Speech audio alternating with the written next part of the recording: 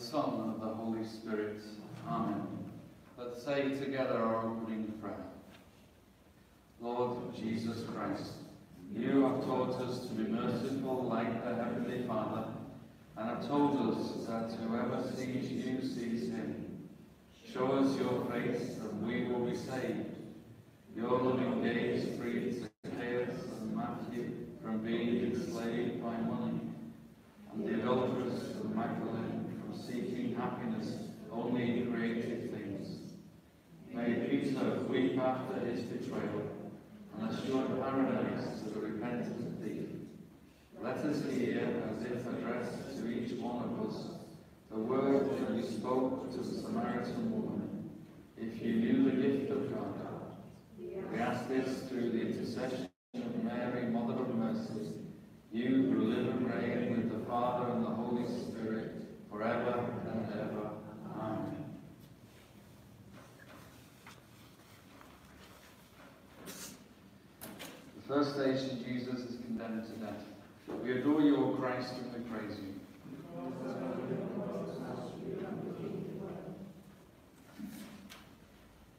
Pilate brought Jesus out and sat down on the judgment seat at a place called the Pavement, and in Hebrew, Gabbatha. He said to the Jews, "Behold your king." They cried out, away with him, crucify him." Pilate said to them, "Shall I crucify your king?" The chief priest answered, "We have no king but Caesar." Then he handed him over to them to be crucified. I think we too are the people who, on the one hand, want to listen to Jesus, but on the other hand, at times, like to find a stick to beat others with, to condemn others. And Jesus has this message for us: mercy. I think that this is the Lord's most powerful message: mercy. I love you, Jesus, my love of all things. I repent with my whole heart for having offended you. Never permit me to separate myself from you again. Grant that I may love you always, and then with me what you will. The second station, Jesus accepts the cross. We adore you, O Christ, and we praise you. So they took Jesus, and he went out bearing his own cross to the place called the place of the skull, which is called in Hebrew Golgotha. The cross is not an ornament that we must always put in the churches. It is not a symbol that distinguishes us from others. The cross is mystery, the mystery of God who humbles himself to become nothing. Christianity is a person raised on the cross, a person who annihilated himself to save us. It is impossible for us to be free ourselves from sin on our own. You cannot understand Christianity without understanding this profound humiliation of the Son of God, who humbled himself and became a servant unto death, even death on a cross, in order to serve us. I love you, Jesus, my love above all things. I repent with my whole heart for having offended you. Never permit me to separate myself from you again. Grant that I may love you always, and then do with me what you will. The third station, Jesus falls the first time. We adore you, O Christ, and we praise you.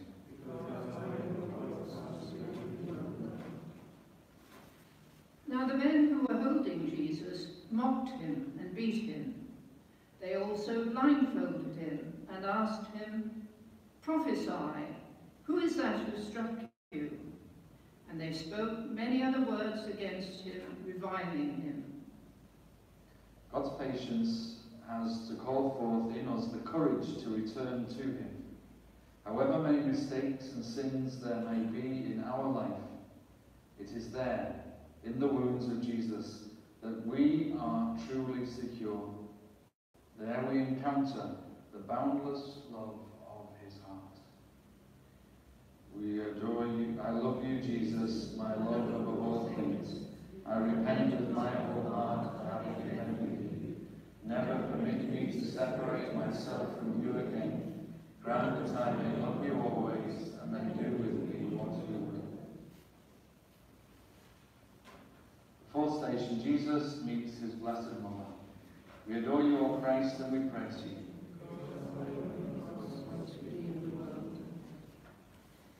He who is mighty has done great things for me, and holy is his name.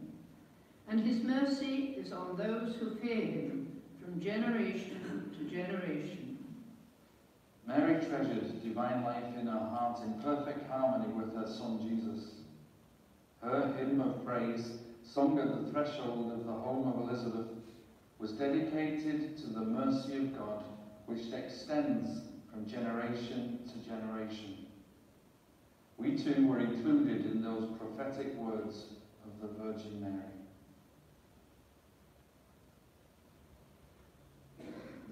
I love you, Jesus, my love above all things.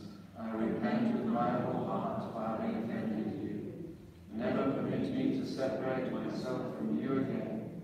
Grant that I may love you always, and then do with me what you will. The fifth station, the cross is laid upon Simon of Cyrene. We adore you, O Christ, and we bless you.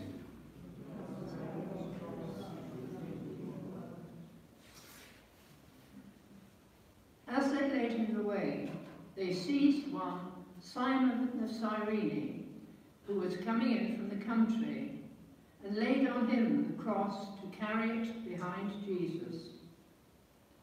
To be a Christian means to be a Cyrene. Having the faith consists in this: you belong to Jesus if you bear the weight of the cross with him. Otherwise you are going along a path that seems good, but is not true. Step by step, Jesus prepares us so that we can understand better. He prepares us to accompany him with our crosses along his path to redemption. He prepares us to be Cyrenes, to help him bear the cross.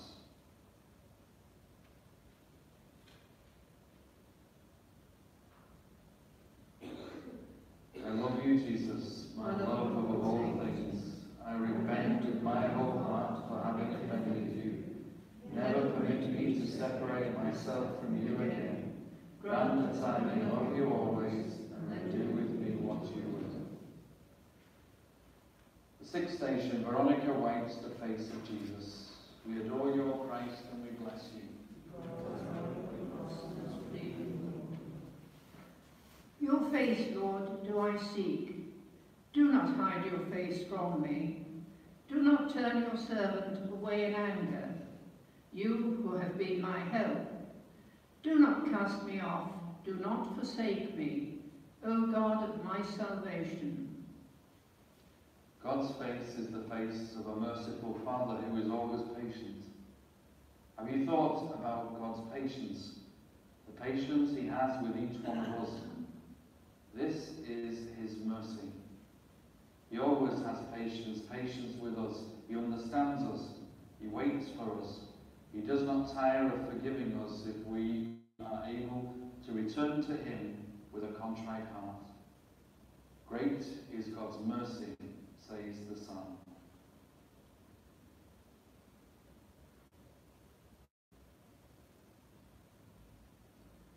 I love you, Jesus, my love above all things. I repent with my whole heart for having offended you. Never permit me to separate myself from you again. Grant that I may love you always, and do with me what you will.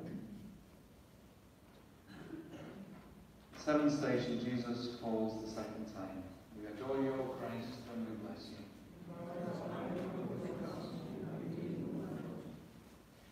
Surely he has borne our griefs and carried our sorrows. Yet we esteemed him stricken, smitten by God and afflicted. But he was wounded for our transgressions. He was bruised for our iniquities. Upon him was the chastisement that made us whole, and with his stripes we are healed. If a Christian wants to move forward on the road of Christian life, he must fall, just as Jesus fell. It is the way of humility. Yes, it also means he must take humiliation upon himself, just as Jesus did.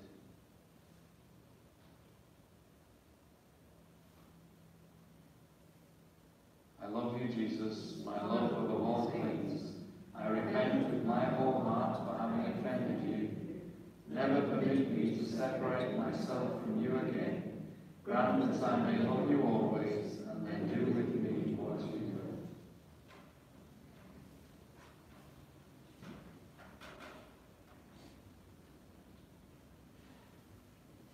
The eighth station, the women of Jerusalem mourn for Jesus.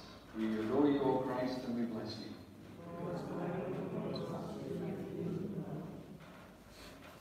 There followed him a great multitude of the people, and of women who bewailed and lamented him. But Jesus, turning to them, said, Daughters of Jerusalem, do not weep for me, but weep for yourselves and for your children. With our eyes fixed on Jesus and his merciful gaze, we experience the love of the Most Holy Trinity. God is love. John affirms for the first and only time in all of Holy Scripture, this love has now been made visible and tangible in Jesus' entire life. His person is nothing but love, a love given gratuitously. The relationships he forms with the people who approach him manifest something entirely unique and unrepeatable. Everything in him speaks of mercy.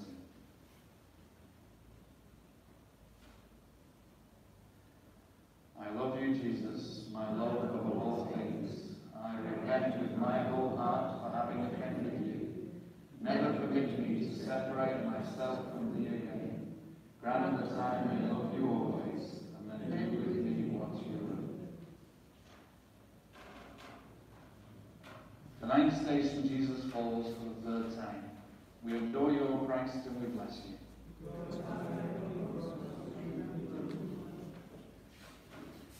You, O Lord, are the God who takes away iniquity and pardons sin, who does not hold your anger forever, but are pleased to show mercy.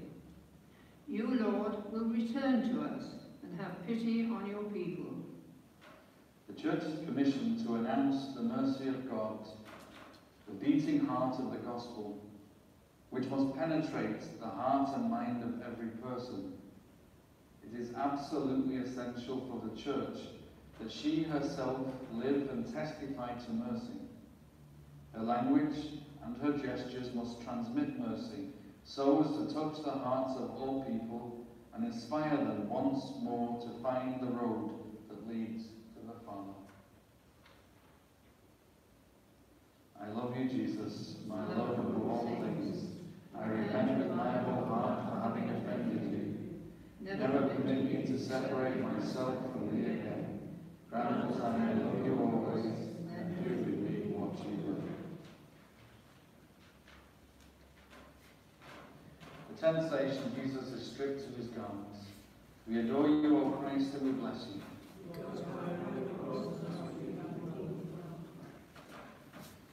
And when they came to a place called Golgotha, which means the place of a skull, they offered him wine to drink mingled with gall. But when he tasted it, he would not drink it. And when they had crucified him, they divided his garments among them by casting lots. Christ, who told us to forgive one another 70 times 7, has given us his example. He has forgiven us 70 times 7. No one can strip us of the dignity bestowed upon us by this boundless and unfailing love. With a tenderness which never disappoints, but is always capable of restoring our joy, he makes it possible for us to lift our heads and start anew.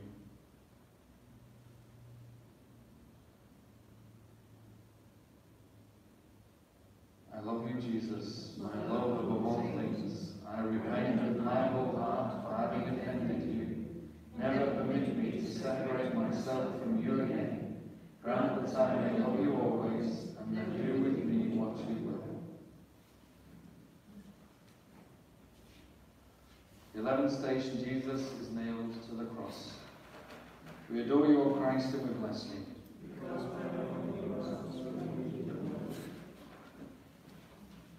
And when they came to the place which is called the Skull, there they crucified him, and the criminals, one on the right and one on the left. And Jesus said, Father, forgive them, for they know not what they do. Jesus Christ is the face of the Father's mercy. These words might well sum up the mystery of the Christian faith. Mercy has become living and visible in Jesus of Nazareth, reaching its culmination in him. Jesus of Nazareth, by his words, his actions, and his entire person, reveals the mercy of God.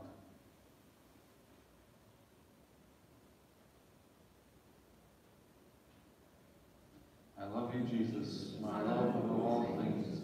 I repent with my whole heart for having offended you. Never permit me to separate myself from you again. Grant that I may love you always, and do with me what you will.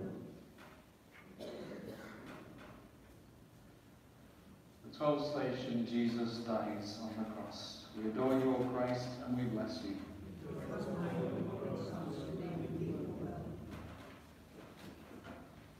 When Jesus saw his mother and the disciple whom he loved standing near, he said to his mother, Woman, behold your son. Then he said to the disciple, Behold your mother. And from that hour the disciple took her to his own home. On the cross, when Jesus endured in his own flesh the dramatic encounter of the sin of the world and God's mercy, he could feel at his feet the consoling presence of his mother and his friend. At that crucial moment, before fully accomplishing the work which his Father had entrusted to him, Jesus said to Mary, Woman, here is your son. Then he said to his beloved friend, Here is your mother.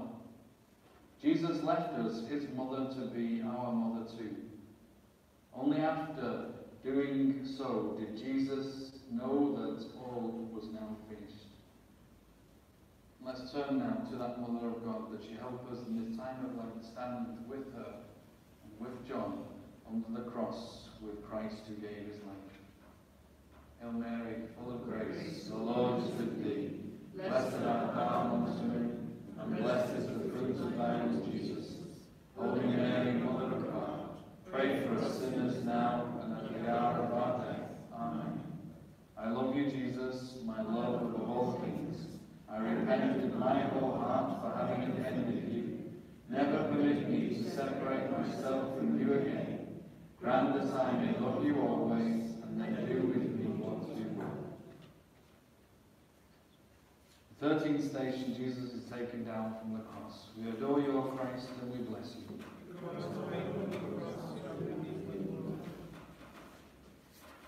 After this, Joseph of Arimathea asked Pilate that he might take away the body of Jesus, and Pilate gave him leave. So he came and took away his body. Nicodemus also came, bringing a mixture of myrrh and aloes, about 100 pounds weight. They took the body of Jesus and bound it in linen cloths with the spices. We need constantly to contemplate the mystery of mercy. Our salvation depends on it.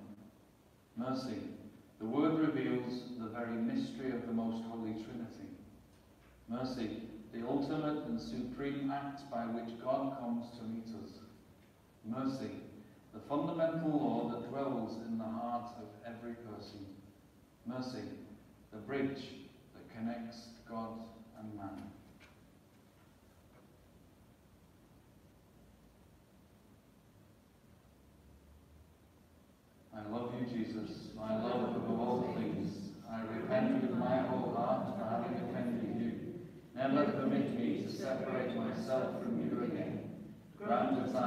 love you always, and then do with me what you will.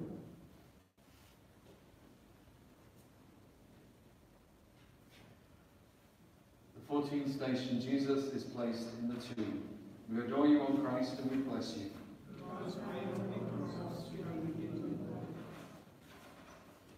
Now, in the place where he was crucified, there was a garden, and in the garden a new tomb, where no one had ever been laid.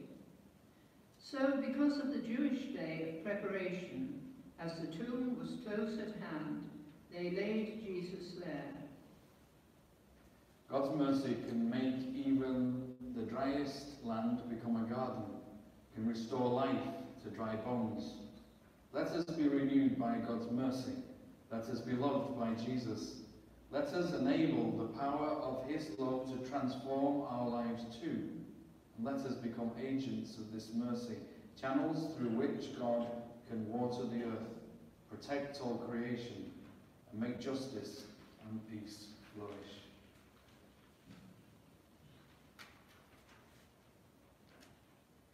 I love you, Jesus, my love above all things. I repent with my whole heart for having offended you. Never permit me to separate myself from you again. Grant that I may love you always, then do with me what you will.